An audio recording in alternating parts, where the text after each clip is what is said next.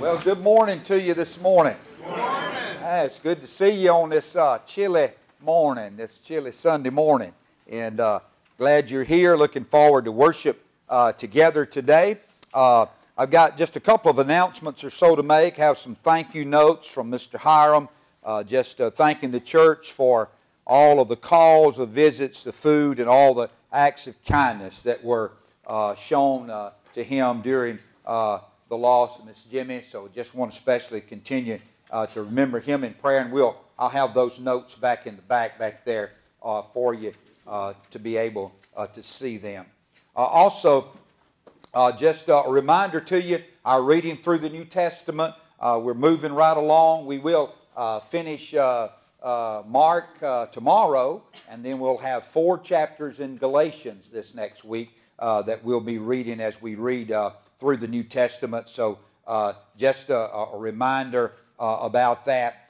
Craft class coming up. Sign up for that. Also, church fellowship on February the 11th, I believe it is, 2 that afternoon. There's a sign up back there in the back for that as well.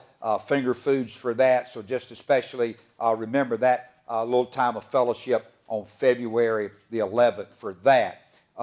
I think those are the announcements at the end of the service for our members' financial statements. Andy will have those to give out back there as you leave today, so just especially remember that. Our prayer list this morning have some names that want to add to the list. Let me give those to you first today.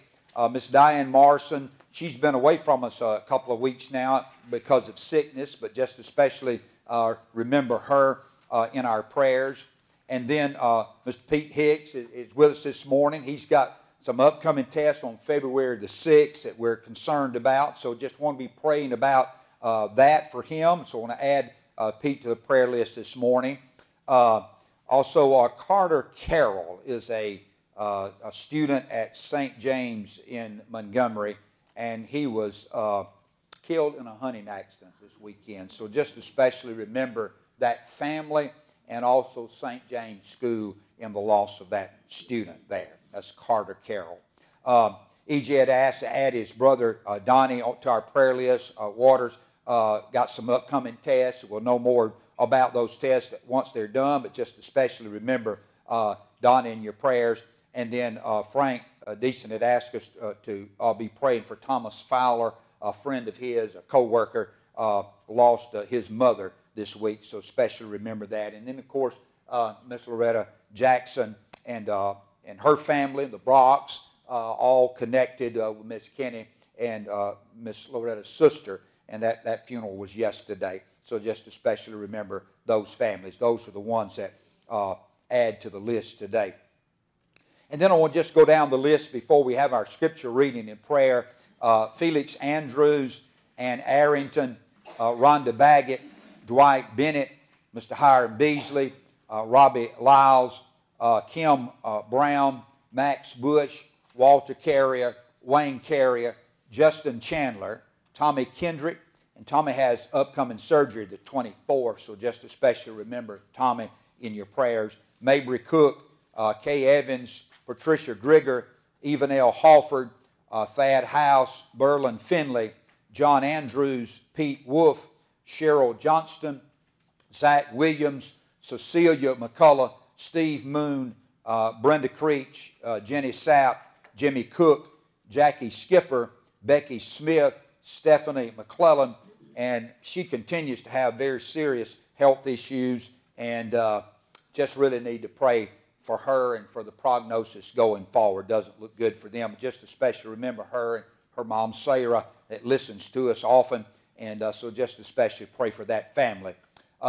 Janet Stringer, Verly Stuckey, Laura Salter, Darrell Levi, Lena Warren, Fred McIntyre, Bessie Watts, John Woodward, Dustin Crawford, Janice Victory, Versa Higdon, Marianne Taylor, Beth Lee, Brenda Wilson, Hank Long, Cora Oswald, Jimmy and Janice Booker, Francis Shadburn, Jeff Baggett, Kevin Reeves, Melanie Johnson, Melissa Robinson, and Melissa's surgery is upcoming the 31st, so one continue to remember her and pray for her.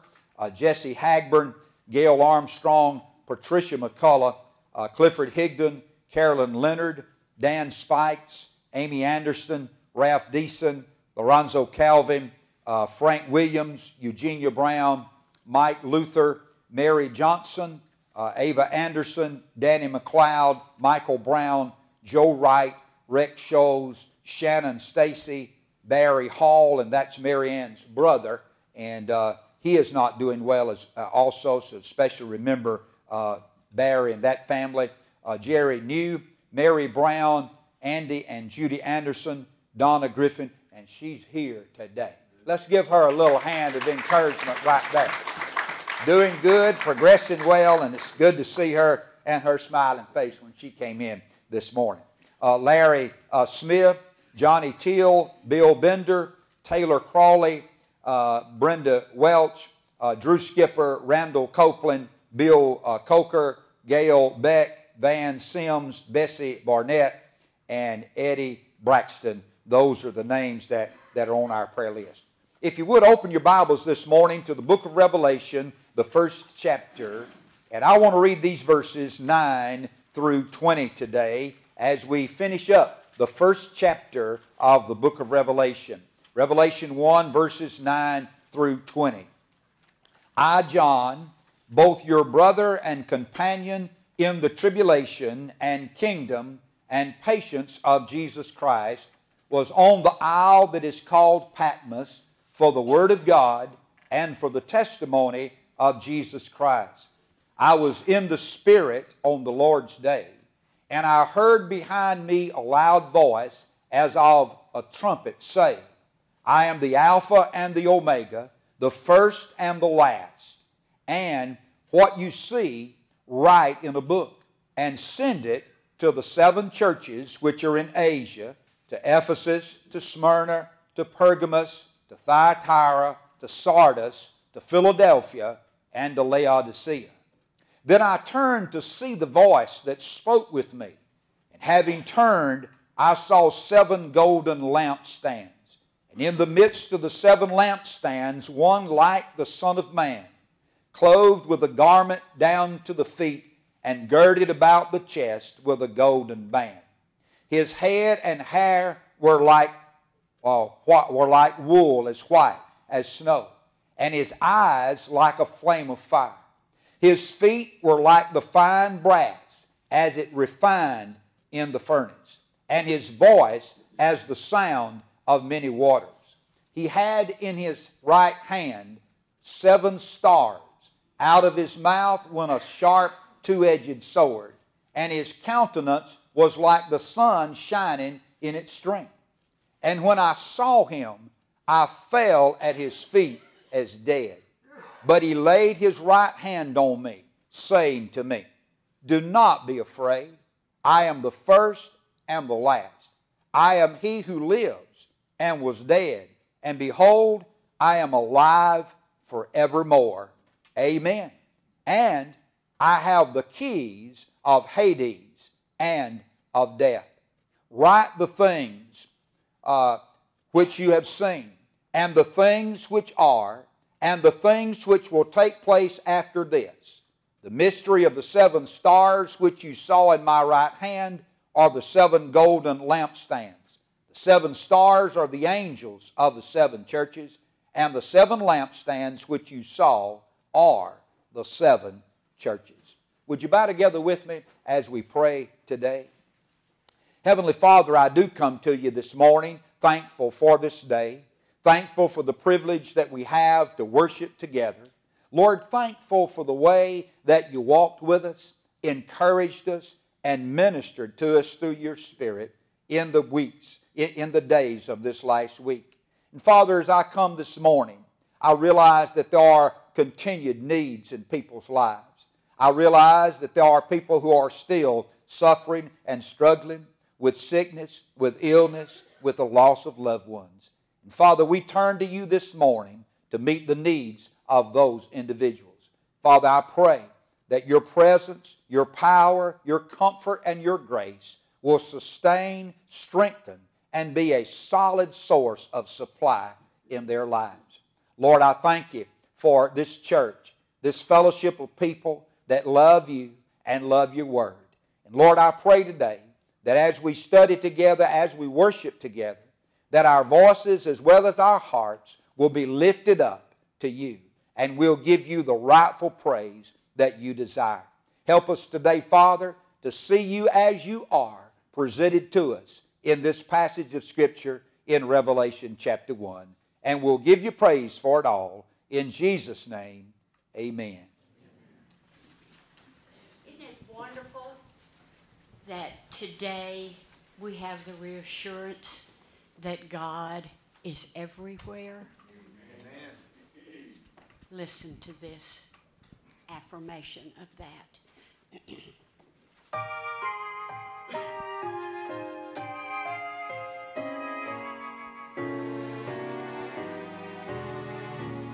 In this age of certainty, questions enter my mind. What is going ahead of me and for all of mankind? Listen, fear not tomorrow. God is already there. He's charting the course you'll take. He hears each hidden snare. He's waiting to guide you through each burden and care. Fear not tomorrow. God is already there. Are you troubled or things to come? Is your future unsure? Are you dreading the coming dawn? A long day to endure. Fear not tomorrow. God is already there. He's charting the course you'll take. He sees each hidden snare. He's waiting to guide you through each burden and care. Fear not tomorrow. God is already there. Many things are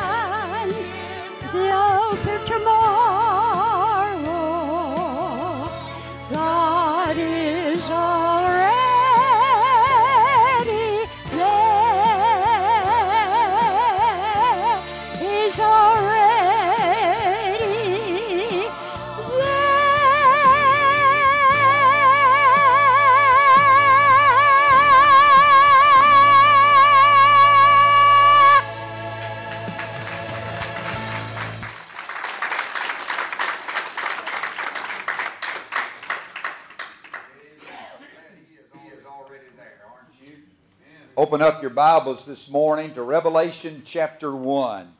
Revelation, the first chapter, and we're going to be studying together these verses 9 through 20 today as we finish up our study in the book of this first chapter of Revelation. I want to speak to you this morning on this subject, a vision of victory. A vision of victory. We've already discovered that Revelation is a revelation of Jesus Christ. And in this first chapter, John provides for us a beautiful picture of the Lord Jesus. In Matthew chapter 16 and verse 13, Jesus on one occasion in that passage asked His disciples a very important question. Here's what Jesus asked them in Matthew 16 and verse 13. Jesus asked them this question. Jesus said, "Who do men say that I am?" So He wanted to know, hey, what's the talk out there on the streets, up and down the byways of life? What are people saying about me? And here's what the disciples answered. They said to Jesus, "Some say that you are John the Baptist, and some of them say that you are Elijah. Some say you are Jeremiah, and others say that you are one of the prophets." And then, of course, Jesus asked them the question, well, what do you say? Who do you say that I am? I want to suggest to you that that question is still an important question to be asked and answered today. Who is Jesus? In fact, we live in a world where the research is showing that while many people believe that Jesus was a real person, they believe that Jesus literally did live and that He literally did walk on this earth. What we are discovering from the researchers is that the younger generation is not nearly as quickly to believe that Jesus is the sinless Son of God. In fact, one group of scholars said this. They said, Jesus' question, "Who do you say I am?" has been redirected by the current culture to this: "Who do you want me to be?" Well, ladies and gentlemen, I want you to know you don't get to choose who Jesus is this morning. You have to accept who Jesus is, the Jesus who is presented to us in the Bible. And that's exactly what John does in this first chapter. Now, I want to let you know, John saw Jesus in a different way from most of the times we think about Jesus. When John saw Jesus in this vision we're going to study this morning, he did not see the meek and lowly Galilean who walked on this earth. No, he saw the one who is coming back one of these days in great victory. When John saw Jesus in this first chapter, he did not see the Jesus who died bloody and bruised and beaten on the cross of Calvary. No, he saw a Jesus who was coming back riding on a white horse to be the victor over this world. That's the Jesus that John got a glimpse of in this first chapter and that he is going to describe for us as we study these verses together today. Now here's the thought.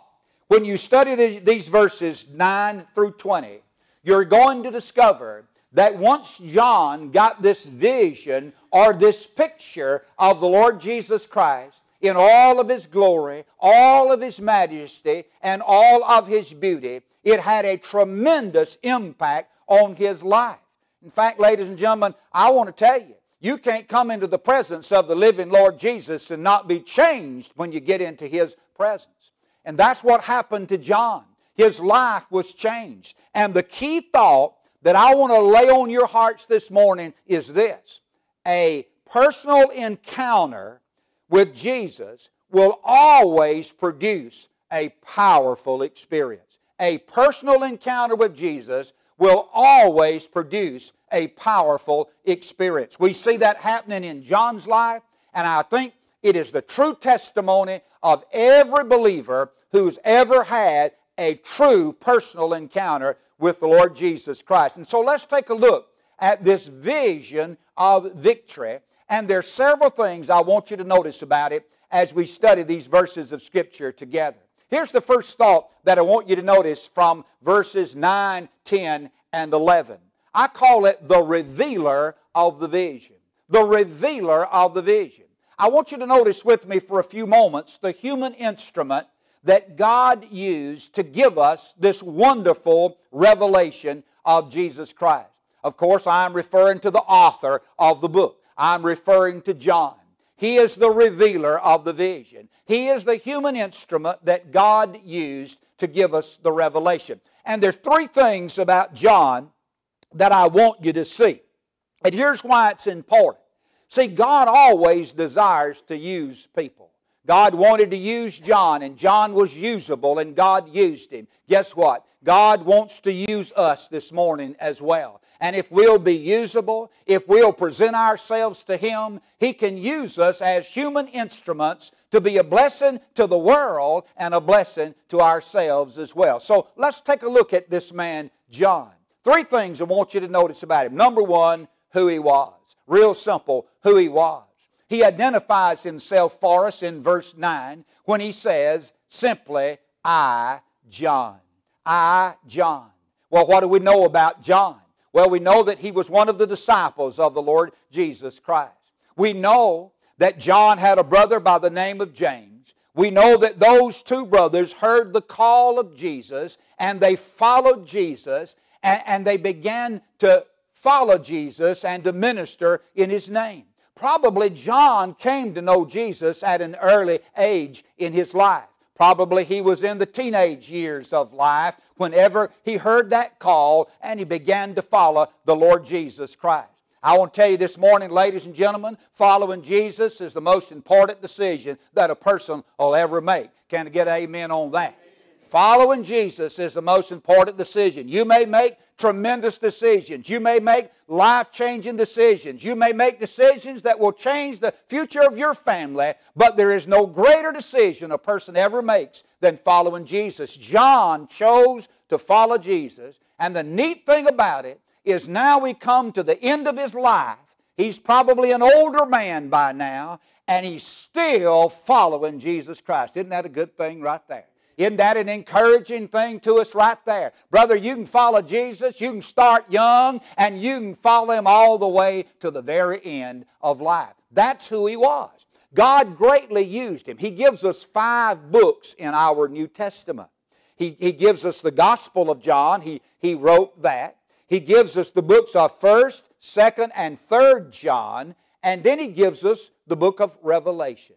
Now, of course, you understand that the Bible has a dual authorship to it, don't you? You understand that? The Bible has a dual authorship. What do you mean by that, preacher? Here's what I mean. Men wrote down the words of Scripture. John was a man used of God to write down the words of Scripture. But you also understand, don't you, that behind the writings of the men were the Holy Spirit of God. In fact, the Bible puts it this way in 2 Peter chapter 1 and verse 21, when it says, no prophecy came by man, but holy men of God spoke as they were moved by the Holy Spirit of God. I got news for you. If God's Holy Spirit had breathed a word into John, he wouldn't have seen nothing, nor would he have been able to write a single thing. That's the same way with Paul or anybody else. In fact, let me tell you, a Sunday school teacher won't be able to be effective unless that Sunday school teacher lets the Holy Spirit of God work through them. A preacher will never be effective unless he lets the Holy Spirit of God work through him, and neither will any member in the family of God. We need the power of the Holy Spirit of God operating in our lives. That's who he was. Who he was? John, the beloved disciple, a follower of Jesus who had committed his life to the Lord and was used greatly of Him. Second thing I want you to notice about him, not only who he was, I want you to notice where he was. You'll notice in verse 9 that it says, I, John, a brother and companion in tribulation and kingdom and patience of Jesus Christ, was on the Isle of Patmos for the Word of God and for the testimony of Jesus Christ. That's where he was. He was on the island of Patmos. He had been banished there. And I want you to notice that he says to these believers, as this letter is sent, who are going through difficult times, you notice he said, I'm your brother. And you know, I don't think we ought to take that too lightly in the church. You know, sometimes we say, brothers and sisters. Listen, that's a reverent phrase right there, ladies and gentlemen. In fact, sometimes I think that we hold truer allegiance to our earthly family than we do our spiritual family. Well, I want to tell you something. This spiritual family is pretty important right here. In fact, guess what? This spiritual family is going to have more longevity attached to it than the physical one you got.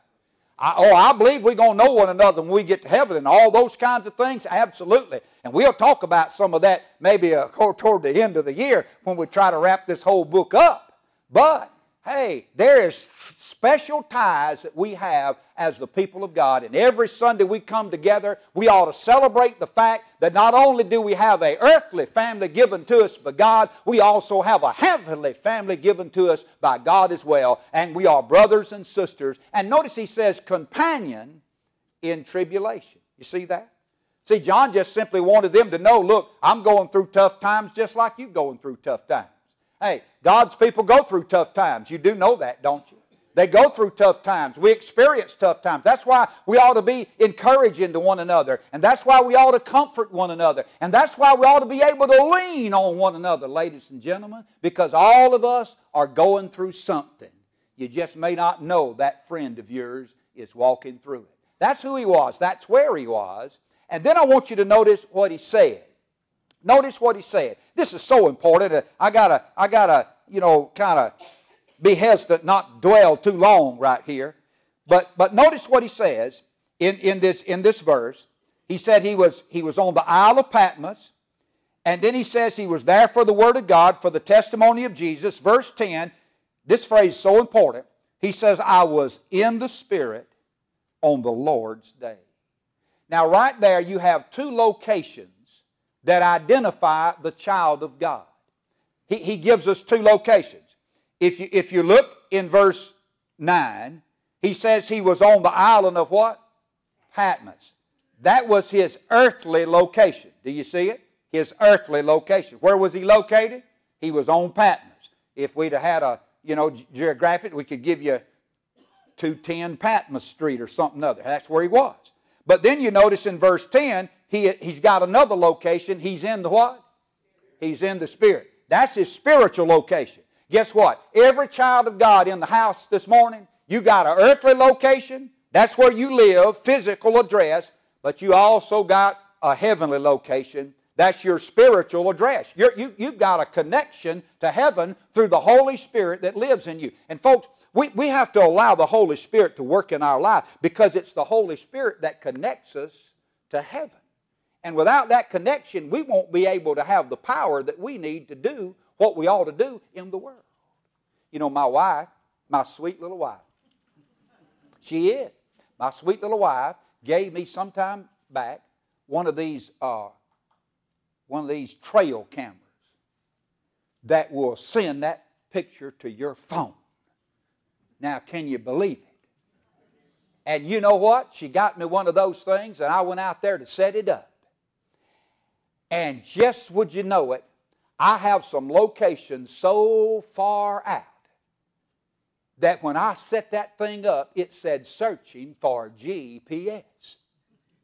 And so I waited for a little bit, and it's still searching for GPS. And so I waited a little bit, and guess what? It's still searching for GPS. You know what I found out? If that thing keeps searching, it ain't going to do you no good. It's got to make a contact. It's got to make a connection. And when it connects, watch this, when it connects a signal in the sky, it then says connected to the GPS, and it can function properly and send you a picture to your phone. But until the connection in the sky is made, it can sit on the tree for eternity and it ain't going to do you nothing. And could I just tell you this morning, until a connection in the sky is made, but God's people, we can sit on the pew for eternity and we ain't going to accomplish much. It's only when we get in the Spirit of the living God, ladies and gentlemen, that things happen. And hey, sometimes we come to church and we ain't in the Spirit, are we? Oh, come on here now, y'all. Now, we might be in something, but we ain't in the spirit. Y'all know what I'm talking about? We come in grumbling to one another. We can act like saints when the door of the church opens up, you know. But, hey, in the spirit on the Lord's Day was when something magnificent happened in John's life. That's who he was. That's where he was. That's what he said. And that's the life that you and I need to live. In the Spirit on the Lord's Day, in the Spirit on Monday, in the Spirit on Tuesday, in the Spirit, amen, on Wednesday, in the Spirit of God. That's the revealer of the vision. Now, secondly, let me talk to you about the recipients of the vision. Because notice what John does in verse 11 and following. John says to us here, verse 10, he says, I was in the Spirit on the Lord's Day, and he said, I heard behind me a loud voice as of a trumpet saying, this is verse 11, I'm Alpha and Omega, I'm the first and the last, and what you see, write in a book and send it to the 7 churches. And then in verse 12 he says, then I turned to see the voice that spoke with me, and having turned, I saw 7 golden lampstands. Now, let me talk to you about the recipients of the letter, the recipients of this vision. Because John sees these lampstands. Now, we know 2 things. We know, one, the meaning of the lampstands. We know that the lampstands represented the churches. In fact, over in verse 20, if you go to verse 20 of this chapter, he defines it for us. He unravels the mystery. He says in verse 20, the mystery of the 7 stars which you saw in my right hand, and the 7 golden lampstands. The 7 stars are the angels of the 7 churches. Those were the pastors. The word angel means messenger. And then he says the 7 lampstands which you saw are the 7 churches. So these lampstands are the churches. That's the meaning of the lampstands. Here were 7 literal churches. And we're going to begin to study them next Sunday. 7 literal churches. And they were placed in Bible days in strategic locations. If you had a map and you put them on the map, you would discover that there was that they were all on major thoroughfares, major traveling routes in those days. So these churches had strategic places. God had a specific mission, a specific purpose for them to serve. Guess what? God has placed us at a crossroads. I believe that. He's given us a strategic location as Olive Branch Baptist Church. And God wants to use us in a specific way. That's the meaning. But what about the message of the lampstands? What is the message? Now, lampstands, candlesticks, sometimes they're translated. Really, it takes us back into the Old Testament. It's an Old Testament picture. Remember, it amazes me how we study these verses of Scripture, and I got not a clue. I'm telling you, I don't have a clue how God works it all out. But what did we study last year? We studied the tabernacle, remember? Isn't that amazing? Isn't that amazing how God gave us that study, and now we're studying a book in the Bible that's mentioned in lampstands. You remember in that tabernacle there was that 7 golden lampstand that was there, and it had bowls, and there were wicks in the bowls, and there was oil that was poured in, and the wicks had to be trimmed. Well, what was the purpose of the lampstand in the tabernacle? Light. It gave off light. You could see the other articles of furniture. You could see how to get around. Well, guess what? What's the purpose of a church today? It's to shine, ladies and gentlemen. We're supposed to shine. Jesus said, I'm the light of the world. But then he came around in Matthew 5:14 to say, hey, but you're the light of the world. Now, don't misunderstand. The church really, like the lampstand in the Old Testament, isn't the light. It's a holder of the light. It's a bearer of the light. You see, Jesus is the light. What are we? We're a holder of that light. We're a container of that light. And as we allow Jesus to operate in us through the Holy Spirit, then our life shines brightly for God. And oh, how we need to shine in this dark world today. Amen. That's the message, and that's the meaning of the lampstand. So you've got the revealer of the vision, John. You've got the recipients, the 7 churches, and we're going to begin to talk about that next week. But then I want you to notice the revealing of the vision. Because John now focuses in on the heart of the vision and really the heart of the book, which is the revelation of Jesus Christ. And you notice he begins to describe him. He said in verse 12, I turned to see the voice that spoke with me, and having turned I saw 7 golden lampstands. Verse 13 he says, and in the midst of those 7 lampstands, one like the Son of Man. One like the Son of Man. That's a favorite phrase used in the Bible to describe the Lord Jesus. And now, John is going to describe him to us. 2 things about him I want you to notice. First of all, I want you to notice the clothing of the Son of Man. You notice it says he had clothing. Notice in verse number 13, he says, in the midst of the 7 lampstands, one like the Son of Man, clothed with a garment down to his feet, and girded about the chest with a golden band. He's clothed. Now, these are the clothes of the high priest. Sometimes somebody says, well, you know, clothes make the man. No, I disagree. Clothes mark the man. They don't make him, they mark him. You take the clothes of a policeman or the clothes of the sheriff. They mark him. They identify him. They point him out as a person of authority. Hey, you take a referee on a Friday night on a football field. He don't look like all the rest of them on the field, does he? No. You know what makes him different? His clothes make him different. And it's the stripes that give him the authority to throw the flag and call the penalty. Well, ladies and gentlemen, I want you to know when John looked and saw the one like the Son of Man, he saw him clothed.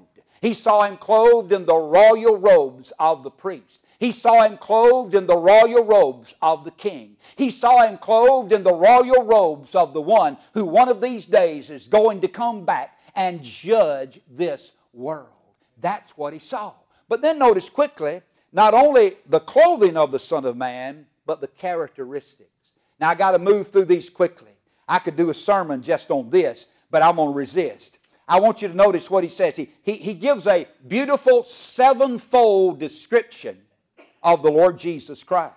And I put notes there in your outline so that you would have them, because I was going to move through them pretty quickly. But notice, he begins in verse 16. He says his head and his hair were white like wool, as white as snow.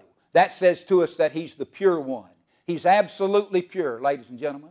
Never been a thought run through the head of Jesus that shouldn't have been there. Never been a thought of sin that ever entered into the life of the Lord Jesus Christ. You ever thought about it? Jesus never has ever had a guilty conscience. You know why he never had a guilty conscience? Because he never committed anything against the Father that was wrong. He is the pure one. And then you notice he says his eyes.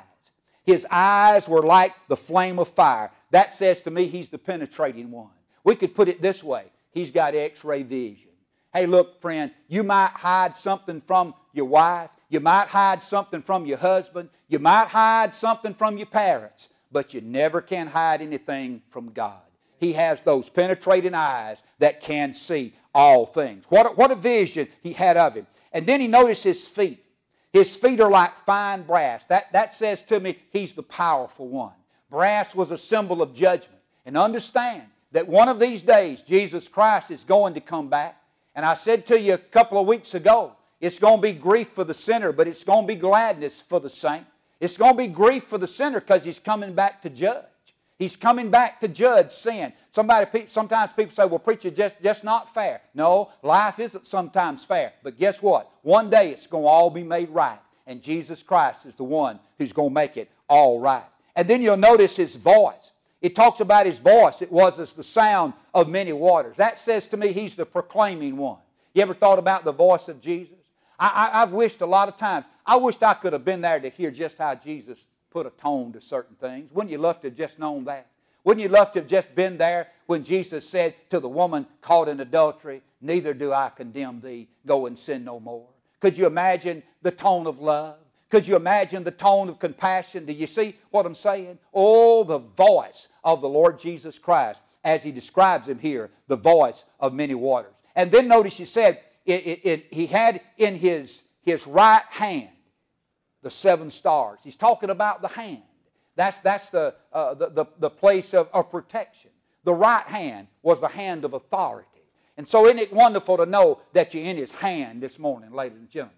You know what the Bible says? I got them in my hand. And it says nobody, no one can pluck them out of my hand. Talk about a place of security. There it is, right there, the hand of Jesus. And then notice he talks about his mouth. He says his mouth went as a sharp, two-edged sword. He's the piercing one. The Bible talks about the Word of God being a sharp, two-edged sword that cuts in areas that your eye can't even see. Oh, we have these lasers that do amazing cuts today. But I want to tell you, there is nothing that can cut as deep, and there is nothing that can cut as quick as the Word of God when you dig in to God's holy Word. And then there's the countenance, the face. He says it was like the sun shining in its strength. I hunted for a P word that would fit with that one. The best one I could get was palatial. Now, that ain't an Owassa word, I can tell you right now. I didn't go around learning palatial. I don't know if I can even spell it right now. But it means magnificent. It's the best word I could find to describe our magnificent face on our Lord Jesus Christ. It's going to, and you notice he says it's going to shine. It's shining above the sun in its strength. At that time in the day when the sun is the strongest, the face of Jesus is outshining that sun. In fact, do you know what? I think that's a picture of the glory of God right there. That Shekinah glory of God. In fact, one of these days we ain't going to need no pioneer or it ain't pioneer in Connecticut though, is it? It's something else. But what is it? Southern pine in Connecticut. We don't want to leave anybody out. But you're not going to need that, and you're not going to need any Alabama power. You know why? Because the book of Revelation, when we get over there to those last chapters, is going to say that the light of that city is going to be the face of the Lord Jesus Christ. Isn't that going to be something one of these days? He describes Him in unbelievable ways, the Lord Jesus Christ. Now quickly, let me move to the last thought, and that is the reaction to the vision. We've talked about the revealer of the vision. We talked about the recipients of the vision and the revealing of that vision. But what is the reaction? What happened to John when he saw all this? When he got in the presence of God, when he had an encounter with God. Notice what the Bible says happened to him. Notice what it says he did. In verse 17 he said, when I saw him, I fell at his feet as dead. You know, I've had some people rather proudly say, well, I just tell you one thing, preacher, when I get to heaven, I got some things I'm going to tell God. Like they own heaven. Now, I tell you what we all going to do. What John did. Going to fall on our face. That's what we're going to do. We're going to hit the dust. That's what we're going to do. Why did he do that? As I looked at these verses, there were just three things that God put on my heart. Number one, because he encountered God's truth. He encountered truth. He saw Jesus. Not that, as I said, lowly Galilean. Oh, he saw the reigning Lord coming back with all His glory and dignity and power and majesty. And boy, he just fell. You know, I got to studying that. Do you know that that's the experience of all people when they come under the truth of God and they actually encounter God's truth? You remember Moses in Exodus chapter 3, verse 5 and 6. Moses saw that burning bush and he went over there to look and he heard that voice coming out of that bush. That's enough to get you on your feet, off your feet right there, wouldn't it? A bush talking, burning up, but it ain't burning up. And he heard that voice. You know what the Bible says? The Bible says Moses covered his face and he was afraid. That's what the Bible says. He encountered the presence of Almighty God. Do you remember Job? Job went through that whole book, all the ups and downs and all the discussion about God and wanting to talk to God and all that. And you get over there to that 42nd chapter and verse 5, and he came into the presence of God and he said, I've heard you with the ear, but now I see you with the eye, and I abhor myself and repent in dust and cloth. Isn't that something? That's what, remember Isaiah when he got that vision in chapter 6? And when he saw it, he said, Lord, he said, depart from me, because I'm a man of unclean lips, and I dwell in the midst of a people of unclean lips. You remember Peter in Luke 5:8 when he had that miracle, and they'd been fishing and couldn't catch nothing, and Jesus said, well, just throw it on the other side. Just throw it over there. And man, nets started squeaking, and cords start breaking, and fish have that thing filled up. And Simon Peter said, depart from me, O Lord, I'm a sinful man. He recognized he was in the presence of a living God. Boy, I tell you, that's what happened to us when we really encounter God's truth. I'll tell you another thing that caused him to do what he did. Not only did he encounter God's truth, but he experienced God's touch. Ooh, the touch of God. Isn't that something? Haven't you experienced that? The touch of God. There he is. He's just down in the dust. And then he feels a hand. And that hand is the hand of God. You know, when I was coming along, we used to sing a little song. I don't know if y'all ever sang it here, but we used to sing it. Maybe we ought to bring it back. But we'd have, it was usually on Sunday nights when we did it. And it went something like this. Glory, glory, glory. Somebody touch me. Glory, glory, glory. Somebody touch me. Glory, glory, glory. Somebody touch me. It must have been the hand of the Lord. You know what I'm saying? And then we would sing, it was on a Monday, somebody touched me. It was on a Monday, it's my only solo. It was on a Monday, somebody touched me. Must have been the hand of the Lord. And we'd go through the whole week. And you know what? I'd sit there waiting on, it was on a Friday, somebody touched. Boy, I'd stand up, you know, because it was on a Friday in a revival meeting that God touched me. Aren't you grateful for the touch of God this morning, ladies and gentlemen? Oh, you see, it's His touch that calms. It's His touch that converts. It's His touch that cleanses. It's His touch that commissions. It's His touch that comforts.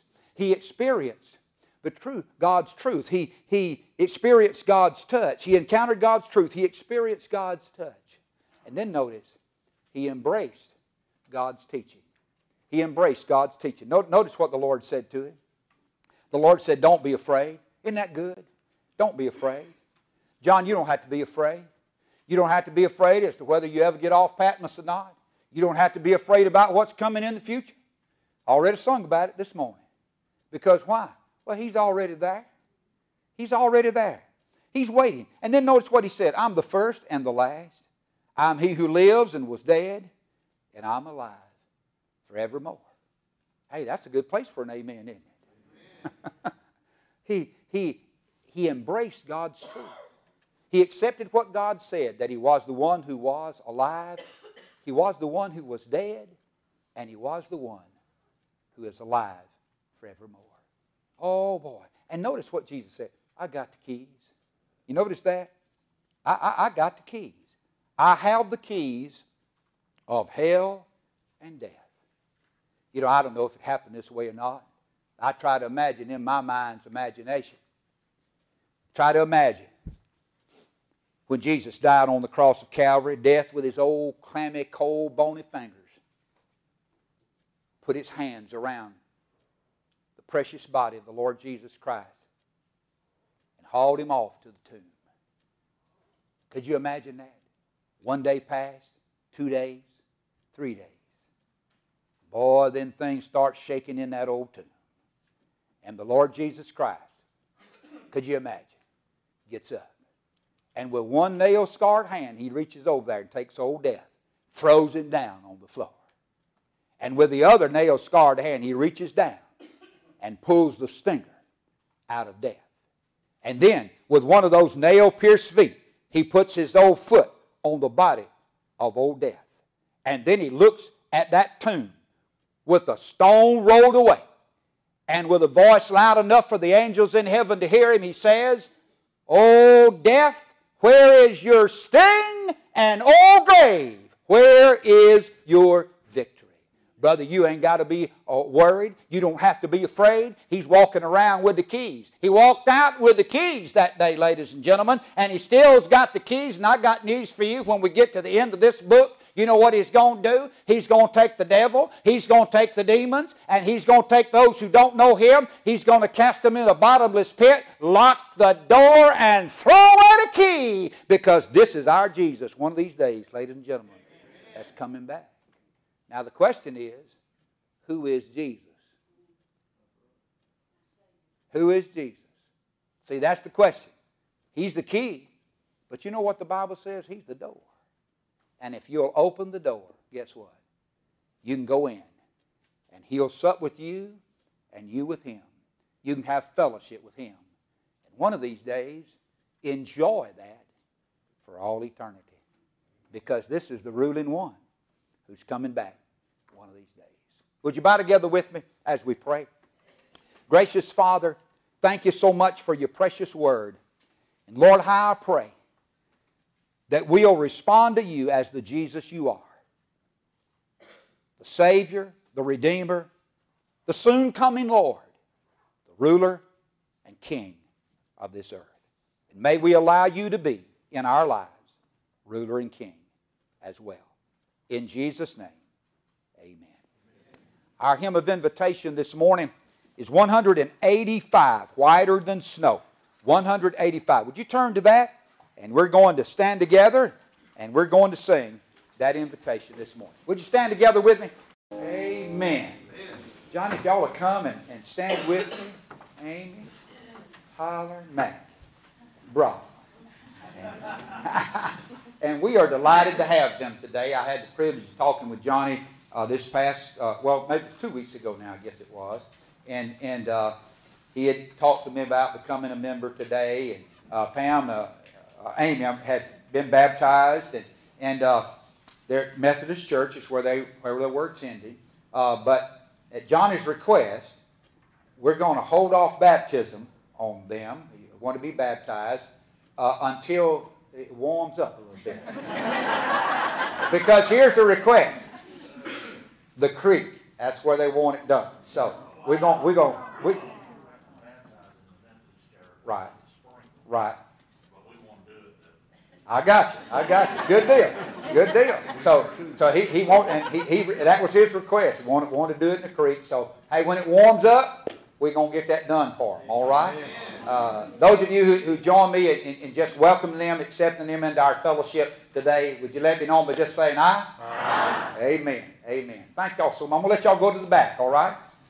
And so it's so thankful to have them and have them a part of our fellowship. We'll look forward to that scheduling as it warms up a little bit, all right? Thank you so much for being here today. Man, what a wonderful crowd. What a wonderful spirit. It's good to be able to come to church in the Spirit. Amen. And we got that. And I'm thankful for it. I really, really am. Let's bow together as we go to the Lord in prayer today. Brother Jimmy Conway, would you dismiss us, please, sir? Heavenly Father, as we come to this service today, we thank you, Lord, because you are in our presence. You are, Lord, our Savior. You are the one that heals our wounds. You're the one, Lord, that loved us so much that gave your only Son to die on the cross for us. Father, this morning we have so much to thank you for because you send us a preacher like Brother Herbert that can explain your word the best that we can for us to understand it, and I thank you for that messenger. I pray, Lord, that you would help each one of us to look at this book of Revelation and what it means in our lives, to us, for us, and pray, Lord, that you would speak through him, that it might touch our hearts, that we might serve you in a way, Lord, that's pleasing in your sight.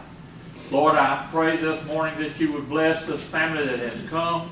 I pray that you would be with them and undergird them in the service here, and may we as brothers and sisters in Christ lift them up and show them how much we love them, and then, Lord, that we might move on together as a church family of God.